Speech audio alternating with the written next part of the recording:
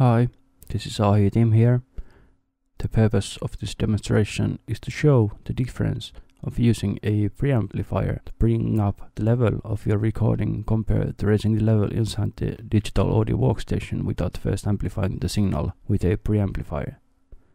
I highly suggest that you use a pair of headphones or studio monitors to listen to this test.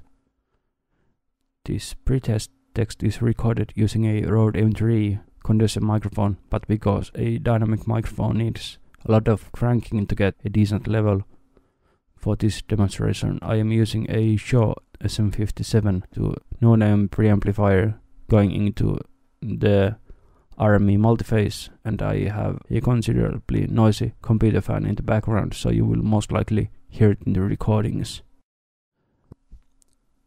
Okay, this is the recording with Shure SM57 using the preamplifier halfway to amplify the signal, and the signal sounds pretty good.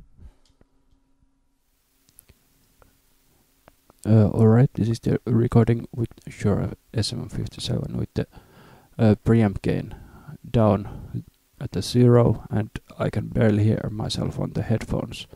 So this is one of the reasons that you have to crank up the preamplifier.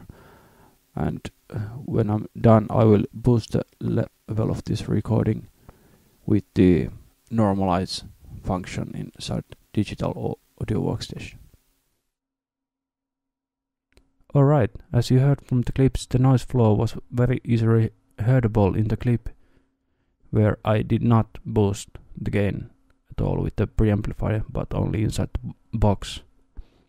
The reason for this is that when you boost the signal with a physical preamplifier, you get a more cleaner gain, and then you record lower noise floor. But when you are working in the digital world, the noise floor comes up in linear fashion, so it raises considerably more.